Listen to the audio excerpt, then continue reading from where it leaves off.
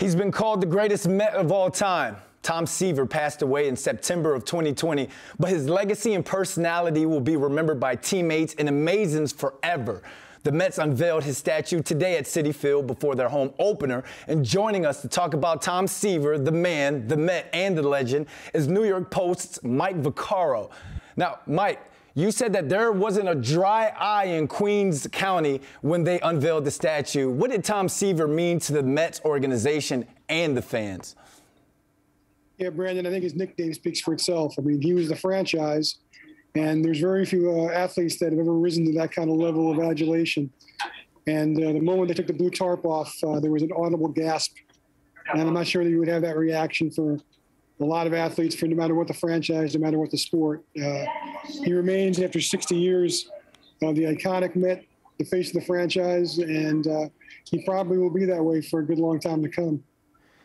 You mentioned that audible gasp, and I'm going to jump into this next question. How devastating was it for Mets fans when Seaver was traded to the Cincinnati Reds in 1977? Well, I can speak to you from this 10-year-old Mets fan perspective from 1977 that it was the worst day of my young life, and I realized that baseball was a business that day and wasn't just a game. It took the Mets a good 6-7 years to recover. The picture you see there of Tom Seaver's reaction when he got traded, he was emotional.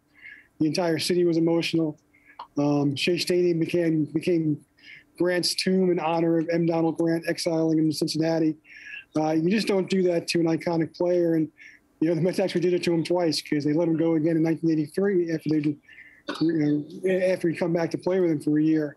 But I think this is going to help heal a lot of wounds. The family was delighted. It was a very warm and important day, I think, both for the family and for the Mets. Well, he'll be here forever now that the statue has been unveiled. Thank you, Mike, for joining us today. Thanks, Brandon.